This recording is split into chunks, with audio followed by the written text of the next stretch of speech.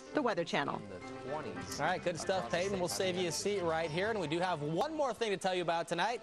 It's coming up after your local on the 8s.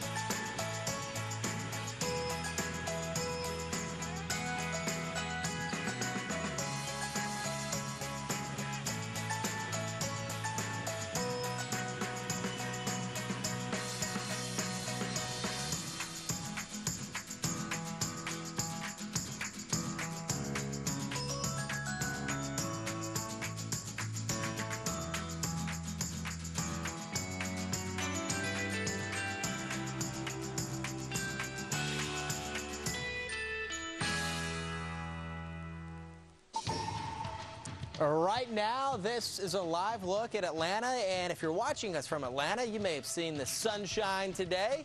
Didn't see much rain, but that is going to change. It's going to change in a big way here, too, coming up.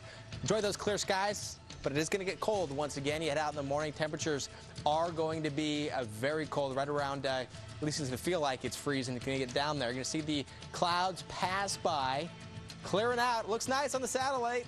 Not going to last, though, because of this. This is heading your way by Friday. Another round of rain moving in, and it is going to be wet by the end of the week. So enjoy the dry weather while it is here in the south, because this shows you by this weekend it is going to be gone.